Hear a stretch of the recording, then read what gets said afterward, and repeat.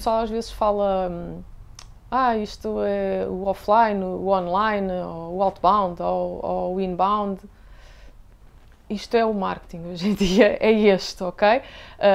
Em tempos também só havia rádio e não havia TV, ok? Depois o pessoal teve que se adaptar. Portanto, isto é a evolução normal da sociedade. Outros canais surgiram e são canais que surgiram de uma forma muito mais acelerada, muito mais rápida e que começaram a criar seguidores, muito mais seguidores rapidamente versus os outros chamados tradicionais, ok?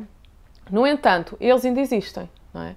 Eles existem e, portanto, a TV ainda funciona para determinados setores, não é? E por isso é que se vê até nas próprias novelas a publicidade que é feita a um determinado produto para consumidor. Porquê? Porque acabam por quem está, o ator, consegue influenciar o consumidor, portanto, e isto é um tipo de comunicação, de marketing que é feito olhando realmente quem é o comprador, quem é o consumidor e um influenciador que poderá chegar, e isto funciona para um B2C.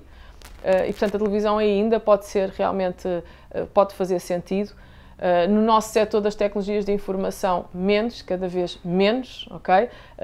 Agora, a rádio depende, imagina, pode haver alguns programas de rádio que sim, que são de opinião, pergunta, de entrevistas, etc., que ainda pode fazer sentido, até porque depois, a partir dali, tu consegues, com aquele excerto de entrevista, colocar isto no digital e, portanto, é uma coisa que rapidamente também difunde.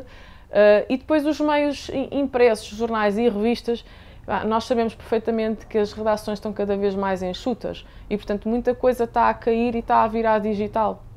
Okay? E se há 12 anos os clientes diziam eu quero sair do Expresso e isto era algo que para eles era o mais importante, eles até só podiam sair uma vez por ano, mas desde que fosse no Expresso, hoje não é assim tão importante. Okay? Até porque estamos a falar de um meio que é impresso, é papel, versus outros que surgiram no mercado, surgiram já no digital e que começaram a criar muito rapidamente os seguidores e começaram a ter muito mais expressão, não é? Se compararmos com as tiragens que há de um jornal impresso. E, portanto, o que eu acho aqui é que, claramente, estamos numa situação em que, de acordo com o perfil do teu cliente, okay? Aquilo que tu queres atingir, a mensagem que tu lhe queres passar e os canais que esse teu cliente utiliza para ir em busca de informação, é aí que tu tens que ver o que é que tu vais buscar. Se são os chamados tradicionais, se são só digitais ou se é um misto. E neste mercado B2B, claramente é um misto, ok?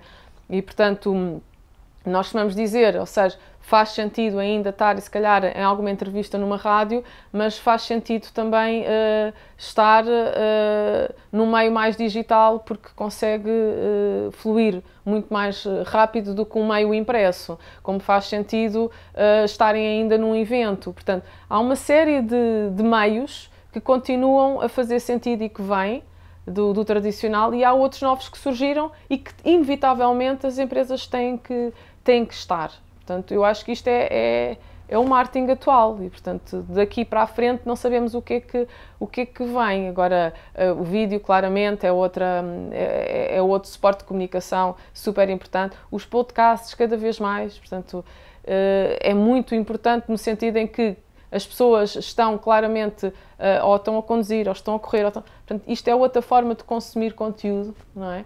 E, portanto, aqui o que é transversal a tudo isto, qualquer que seja o canal de comunicação, se reparares, é conteúdo. E é o conteúdo que vai fazer a diferença, sempre.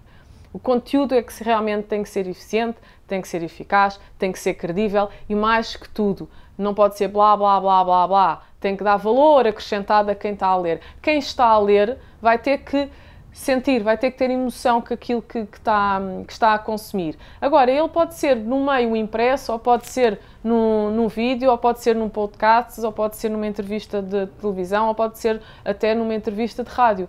Vai depender muito quem é que tu queres atingir e como é que tu vais atingir. E isso depois difere para B2B ou B2C.